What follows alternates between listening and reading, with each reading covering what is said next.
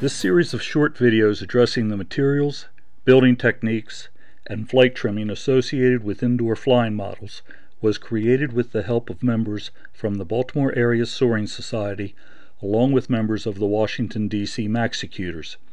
While the impetus for these videos was generated from working with Science Olympiad teams, the information is applicable for anyone entering the fascinating sport of indoor free flight. A table of contents listing the topic of each video has been created in order to allow a particular item to be queried.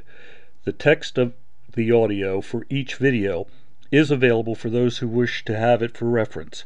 We hope you find this information useful. As we gain feedback, we will modify the videos and/or add to them to address questions and recommendations from viewers.